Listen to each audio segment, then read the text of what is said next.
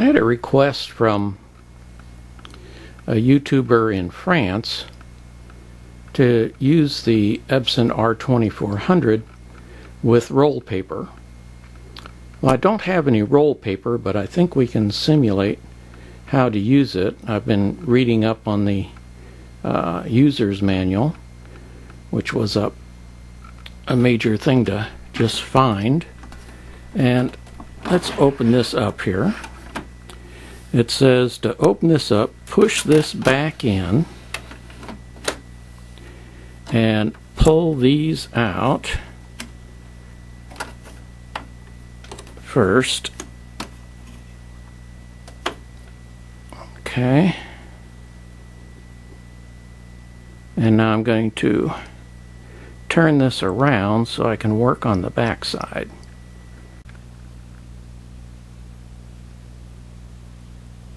Okay, now it says to install the rollers. Let's see. Yeah, this is the one with the arrow is on the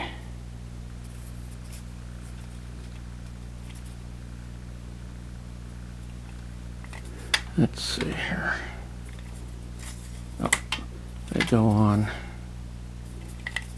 this way. Okay, so find that slot. And there is no choice there. That one must go there. That's the one with the arrow on it.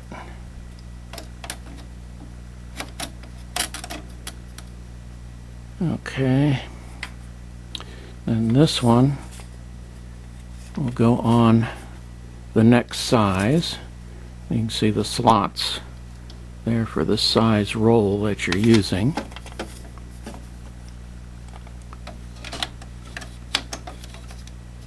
There we go. Okay, now of course you'd have the paper roll in there. Now what I did was I cut down a sheet of paper. The roll is 8.3 inches wide, and the paper that I'm going to use was 8.5, so I just cut off just a small portion on the side so it'll fit in there. Okay, I'll have to take a look at the instructions again. I may need to turn power on, but you can see that the paper will fit in there. You'll just have to consider it as a very short roll of paper. And as I push it in there, it sounds like a switch or something. So I'm going to hook up the computer, which I have disconnected, and we'll turn power on and we'll see what happens. Okay, I've now turned this thing sideways on here so I can, and I've got the computer hooked up. The printer's not on yet, so let's turn the printer on.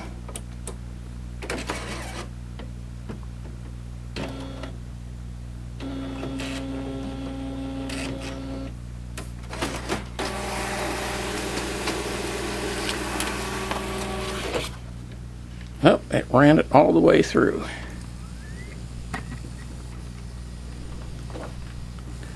Let's wait until it stops. It needs to clean the heads.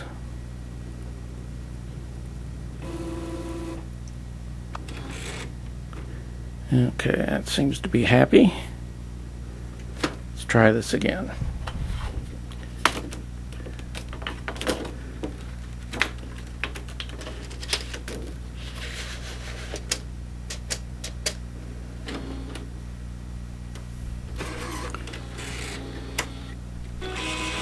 Okay, that time it moved the paper right up to the beginning. Okay, it's still cleaning the heads. Just don't jump the gun here. Oh, that must be it. No, not yet.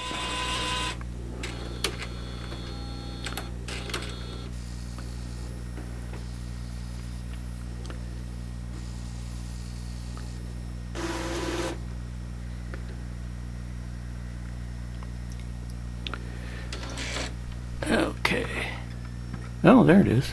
Wow, that was very interesting. Like I said, I've never used that before. Okay, let's see if there's any sticking out.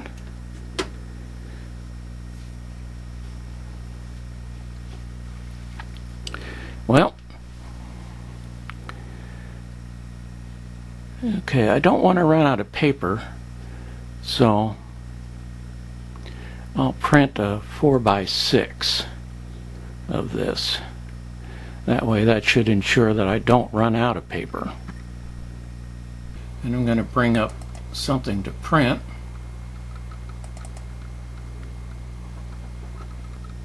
Print this all. Go in here to print. This is Photoshop Elements 4, by the way. And I'm going to keep things as source as.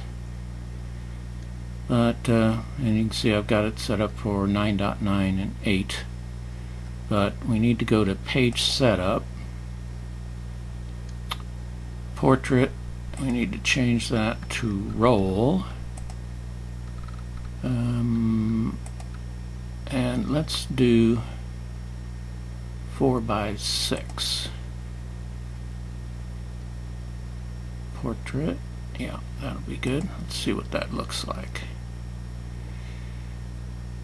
Okay, I don't really care what it looks like. We'll tell it to squash things later. But there's the roll 4x6. Go ahead and print. We'll get another window. Ah, here it is. Yeah, go ahead and make it fit.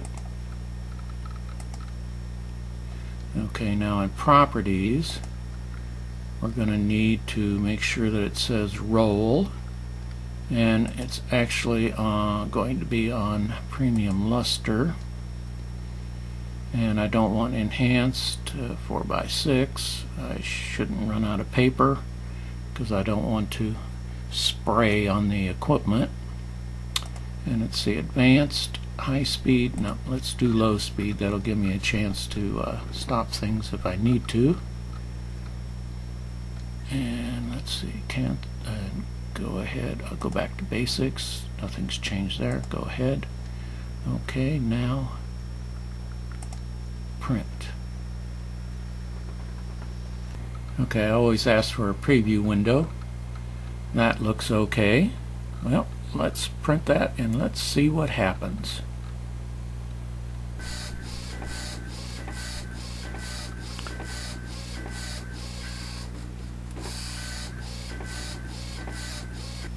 Well, you're supposed to be able to back up the paper by pushing this button.